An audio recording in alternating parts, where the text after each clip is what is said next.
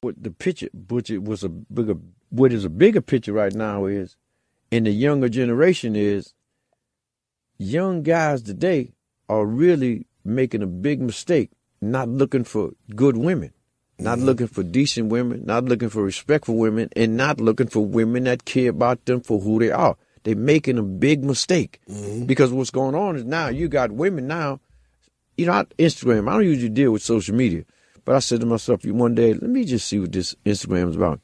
So I looked at Instagram for about 3 hours. And you know what I saw? I saw a bunch of women. I saw legalized prostitution.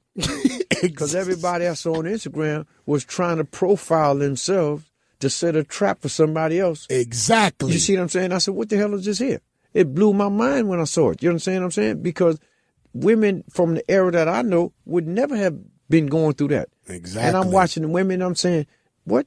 It's women that wouldn't even do it is watching other women do it, and now they do it because they think it's okay. Yeah, they're like, oh, this is the way of Instagram. And that's what the trap is. See, now all of a sudden, women, now, because they really trying to trap, they say, okay, if he didn't go for it, okay, oh, I'll take this call. What is it? Oh, okay, bye, see you later. Okay, oh, he called. What did he say? Oh, you want to take me out?